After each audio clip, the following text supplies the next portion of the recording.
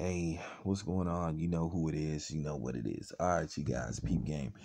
All right, you guys. Vasil Lomachenko versus Victor Commey will happen April the 12th at the Staples Center in Los Angeles. It appears to be official. So if everything goes correct, the fight will take place in Los Angeles. If I'm not mistaken, that's on a Friday. So that's very interesting that Vasil Lomachenko is going to fight on a Friday instead of a Saturday.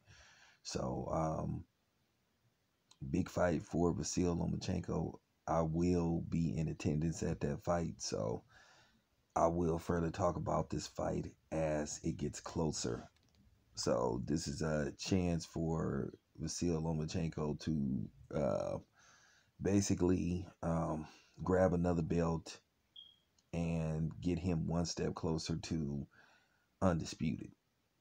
Now, the thing is, Mikey Garcia has a belt at 135, and if I'm not mistaken, there's a rumor going around that Mikey Garcia may not return to 135 after the Errol Spence fight.